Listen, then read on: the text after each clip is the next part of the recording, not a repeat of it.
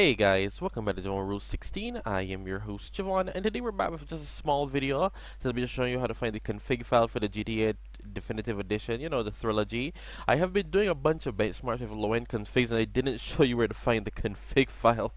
Sorry about that. Anyway, we're just going to do this really quick. It's going to be like a minute long.